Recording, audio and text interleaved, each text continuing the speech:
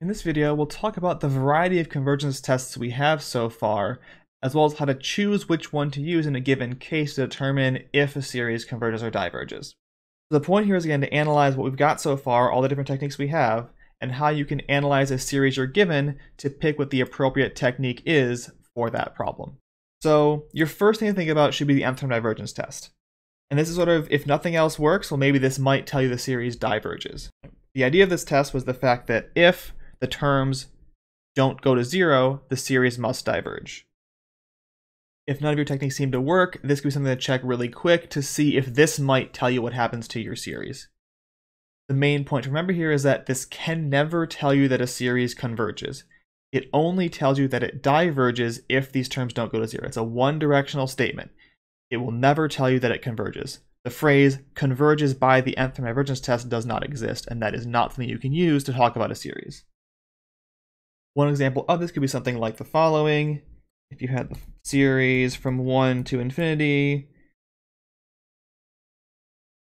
something like this, sine of n plus n squared over n squared plus 1. If I look at the limit of these terms, it goes to 1, not 0, therefore this diverges. That's a divergence test. If your series looking at doesn't have all positive terms, there's only really two ways to go about figuring out what happens to this series. So the first option is the alternating series test. This requires the series to be alternating. But once you have that, it's pretty easy to apply to determine, hopefully, that the series converges. All you need is that your series of the form -1 to the n times bn, where bn is positive, decreasing, and converges to 0. Then I get convergence of the series no matter what. So something like -1 to the n over the square root of n, converged by the alternating series test. The only other option you really have for not all positive terms is to take the absolute value and then look for absolute convergence by using our positive series tricks that we'll talk about in a second. So again, here you're looking for absolute convergence, not just normal convergence, but that's fine. That might be the only route you have to try to solve this problem. With regards to those positive terms tricks, we can now think about these ones. So if a series now has only positive terms, or you made it that way by taking absolute values, we can use all these tricks that we have from those different sections. So in looking at your series, one you could consider as a direct comparison test. The main thing to think about here is there a way that I can move my series either bigger or smaller and get convergence or divergence respectively? In general here, you're trying to compare to a p-series, something that you know converges via p-series methods. And you're trying to do this by dropping terms from the numerator denominator or sort of removing things that are irrelevant from the expression to move it in the appropriate direction. And the big thing to be careful about here is the inequality. I must go bigger and get a convergent series to get convergence. I must go smaller and get a divergent series to get divergence. I can't mess up the order here, otherwise the result doesn't work. So one example here would be something like following n squared minus 1 over n to the fourth plus 3. Well, I can make the top bigger by making it an n squared. I can make the bottom smaller by making it just an n to the fourth. So I know that n squared minus 1 over n to the fourth plus 3 is less than n squared over n to the fourth, which is 1 over n squared. And since that series converges, so does my original series. Another test you might think about is the limit comparison test. The main thing to think about here is, are there dominant terms in the numerator and denominator that I can use to control my expression that will tell me if it converges or diverges? The big benefit here is I don't have to worry about whether I'm getting bigger or smaller to make this happen, but I do have to pick something that's going to sort of approximate my series and behave the same way, as well as take a limit to get to my answer. As an example here, something like n from 3 to infinity, n squared plus 1 over n to the fourth minus 3. I've swapped the plus and minus here. The issue being now direct comparison won't work as well because my series gets smaller when I go to the 1 over n squared. But a smaller series converging doesn't tell me that I converge. What I can do instead is limit comparison with the same 1 over n squared. And then this limit of an over bn is 1, therefore they behave the same, and since this converges, so does this one. So does this one. Again, no inequality matters, but I must take the limit to see what happens here. A next option could be the ratio test. For the ratio test, you're looking for factorials. That's a big one. If you see that there's an indicator that you should be using the ratio test on this series, you can also think about polynomials and numbers raised to powers of n. All those behave really nicely with the ratio test because they cancel out nicely when you divide consecutive terms. Things go away and the expression ends up being nice that you need to take the limit of.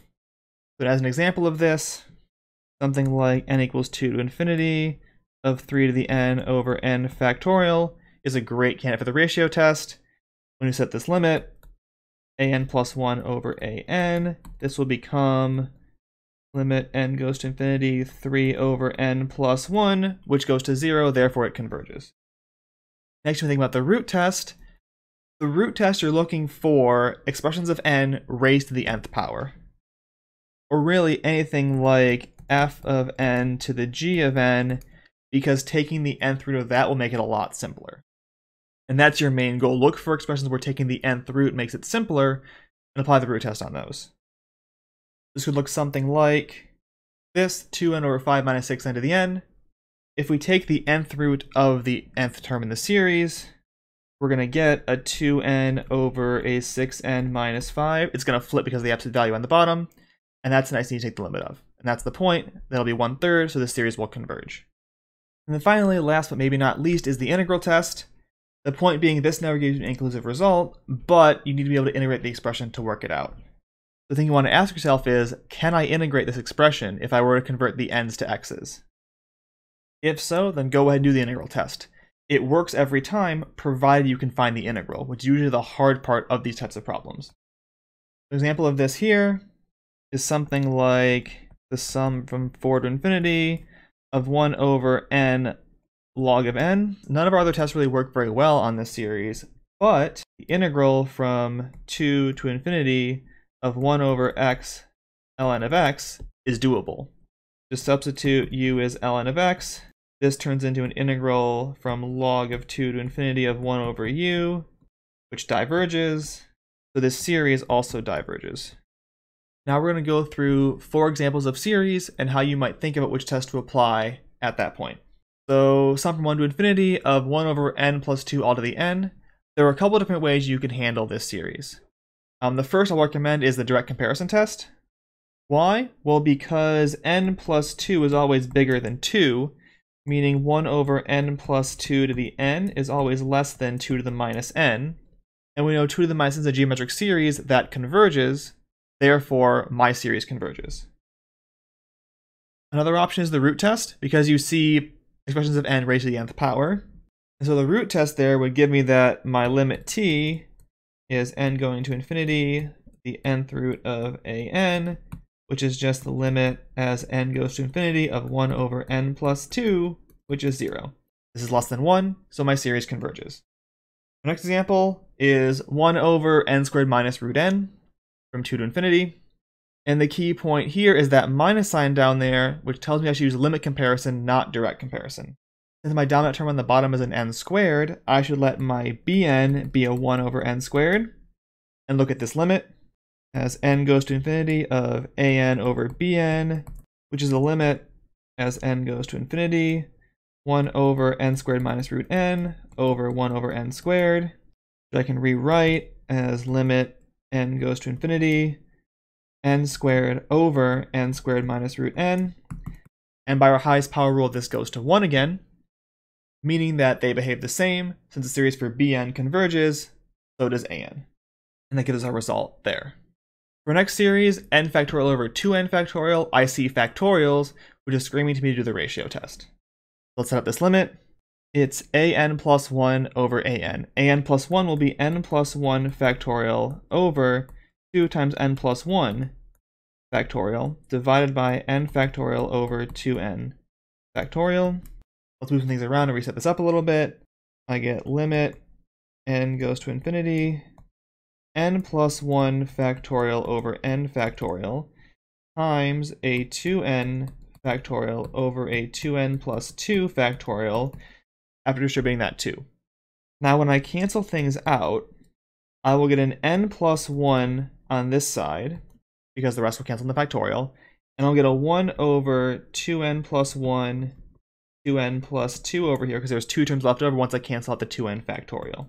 This gives me a limit as n goes to infinity of an n plus 1 over 2n plus 1, 2n plus 2.